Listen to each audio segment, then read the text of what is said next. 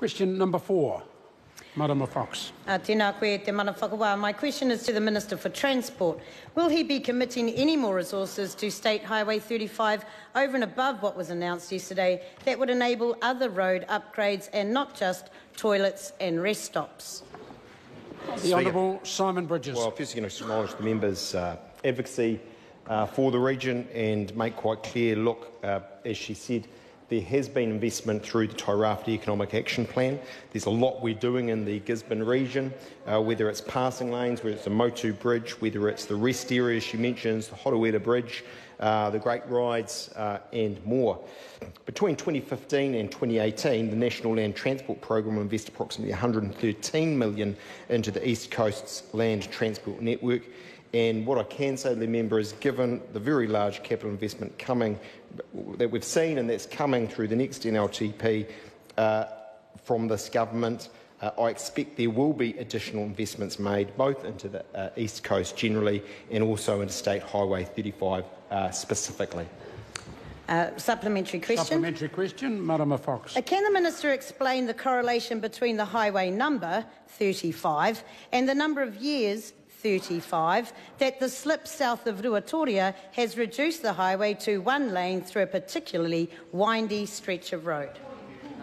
The Honourable Simon Bridges. I suspect probably not. But I think what I can say to the member is, look, I totally acknowledge as Minister, but also as a New Zealander, that we have real issues with resilience. We've seen that at Kaikoura, we've seen that at Manawatu Gorge, we've seen that at Coromandel on State Highway 25, and there are those issues also on the East Coast. And I think what is good news is, with the very strong economy we are able to invest back into these issues to make for more permanent, resilient solutions. And as I say, I appreciate the advocacy that the member makes.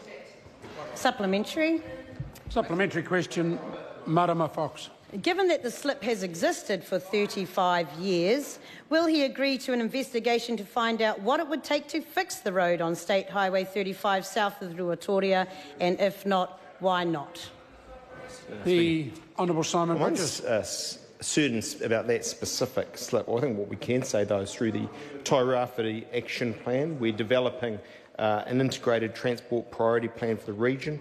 We're investigating upgrades on State Highway 2 from Napier through Gisborne to Opotiki. We've got an investigation underway into upgrades to State Highway 35 and its connecting routes, and that may well deal with the issues the member makes. And there's also, look, the things that she mentioned in the primary question about rest areas, Horowera Bridge and the 7K link between State Highway 2 and the Motu Great Ride. Question number 5, Grant Robertson. Thank you very much, Mr. Speaker.